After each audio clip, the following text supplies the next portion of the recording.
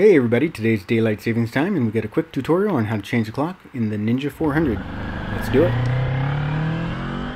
First step is to put the key in the ignition to turn on the digital display. Next you want to locate the two buttons to the left of the tachometer and press and hold both of them until both the hour and the minute displays blink. Press the lower button once to select hours and twice to select minute. After pressing the lower button once, the hour display will blink. After the hour digit is blinking, you can set the correct time by pressing the top button. After the hour has been correctly set, press the top button to adjust the minutes, and when you're done, press the bottom button. Both lights will flash, hit the top button, and everything's done. I have attached a copy of the Kawasaki manual at the end of this video if you'd like to print. Thank you.